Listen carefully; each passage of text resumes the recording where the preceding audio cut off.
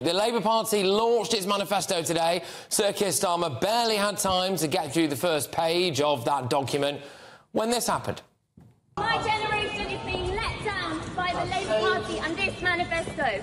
You say that you're offering change, but it's the same old Tory policies. We need better. The climate can't wait. The climate can't wait. We need a Green New Deal now. Yeah. We gave up on being a party of protest 5 years ago. We want to be a party of power. Everybody who actually pays tax was worried about how much Labour would want to wrestle from your pockets. Been very, very clear, particularly in relation to working people, no increase in income tax, no increase in national insurance and no increase in VAT. Absolutely clearly set out in this manifesto.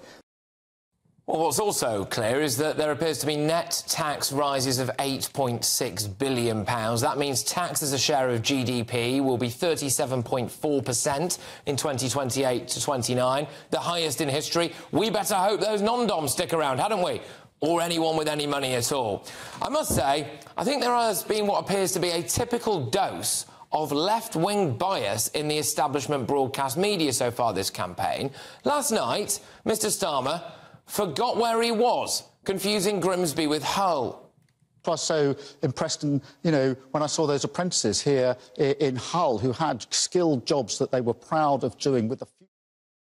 Yeah, I mean, this might help him. Hull is a different part of the country entirely. It's in a different county, actually. The UK's longest single-span suspension bridge is between the two of those areas there. And that got zero traction in the media last night. Meanwhile, ITV managed to drag Davey away from prattling around on some kind of assault course to get a midlife crisis makeover.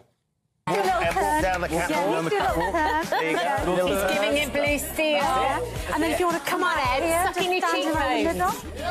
Do it. Let's do it. Clench your buttocks. No summer outfit's complete without a pair of sunglasses. Yeah. Cool dad. Cool dad. And also, how do you feel about her? Yeah. Amazing. Now, that is the perfect summer look.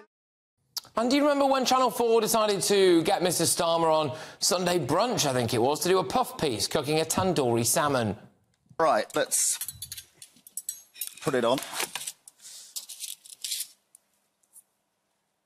Looks good. Oh, I've broken that one. Yeah. What do we think? Did you enjoy it? Yeah. Really good. What do you think? Yeah. Really good. Good? Yeah. Good. I mean, I can only assume that Ofcom are all over this like a rash. Have ITV and Channel 4 invited Rishi Sunak and Nigel Farage to cook a tandoori salmon or prance around dressed like a divorced supply teacher?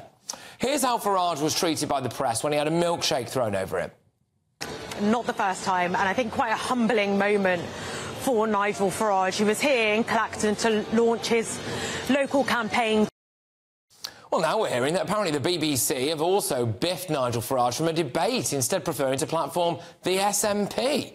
I mean, I'm sorry, but that's absolutely insane and appears to be an attempt to silence him, doesn't it? Especially in light of the polling data, which I will come on to. And we all know how ITV stitched Rishi Sunak up by releasing this pre-interview footage.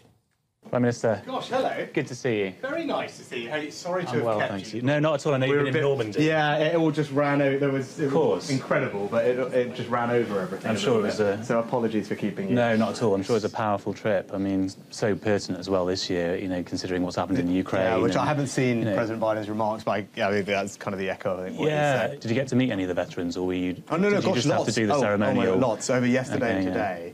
Yeah, I've already spoke to almost everyone that was there, I hope. I mean, of course, Rishi Sunak walked into that by actually leaving D-Day early to be interviewed by the bloke who won awards for going berserk about some cake during lockdown. So, what do you think? Is there a left-wing bias in the media that is clear to see at this election?